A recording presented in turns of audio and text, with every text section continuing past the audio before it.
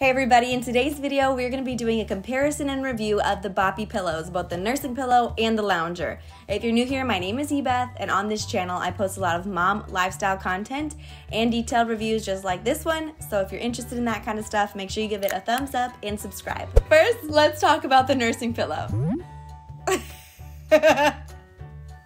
I feel like this pillow is the most common for the boppy brand. I've seen it everywhere. You can get it pretty reasonable, between 20 and 40 bucks, depending on where you're buying it from, what cover you get.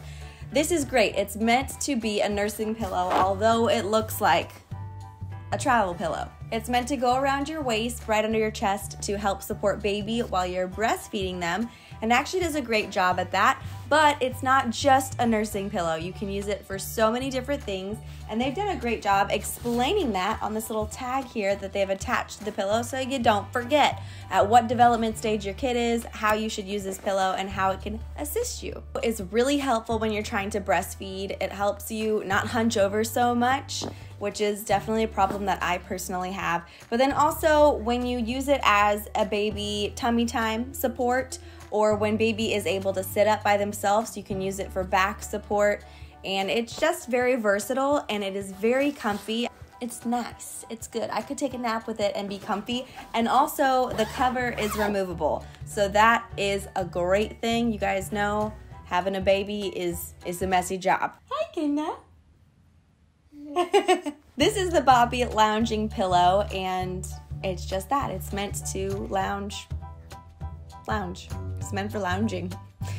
It has a big indent here in the middle so that baby's booty can sit in there comfortably, and it definitely is thick. This is a thick pillow so that baby is not laying flat on their back. They're a little more elevated, which could be nice, especially if your baby is having a lot of like acid reflux or something like that, and you don't want them laying flat. This pillow could help a lot with that.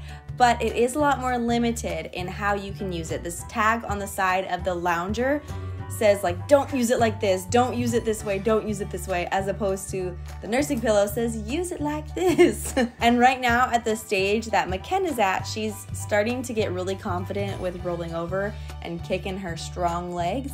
So using the lounger is a little more risky at this phase. However, in the newborn phase, it's excellent. And then after, when she starts being able to crawl or even walk, the lounger can be used again, but it's definitely on hold right now in this phase, or we just have to be right by her or keep our eyes peeled on her while we're using it now, because, you know, she's exploring her capabilities.